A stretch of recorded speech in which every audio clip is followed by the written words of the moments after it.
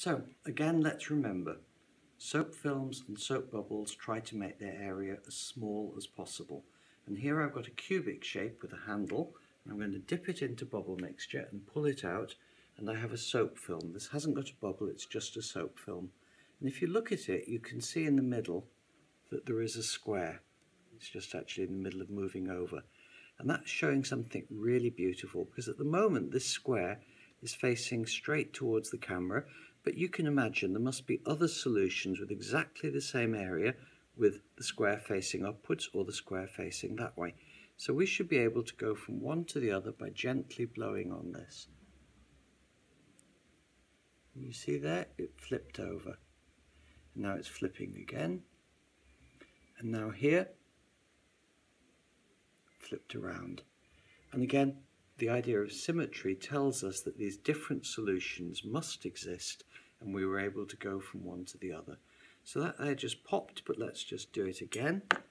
And what I'm going to do now is pull this out. We've got a square here in the middle, and I'm going to trap some air by dipping it in a bit more. And I have a soap bubble here. I've got a second one that I don't really want. So now here we have a cubic shaped bubble. And this is solving the problem of how do you minimize the surface area of trapping this volume of air and being connected to all the edges of the cube. You get this beautiful shape. So the soap film is solving a mathematical problem for us, and I think we can do a little bit more. What I'm going to do is I'm going to start breaking some of these connecting soap films to some of the edges.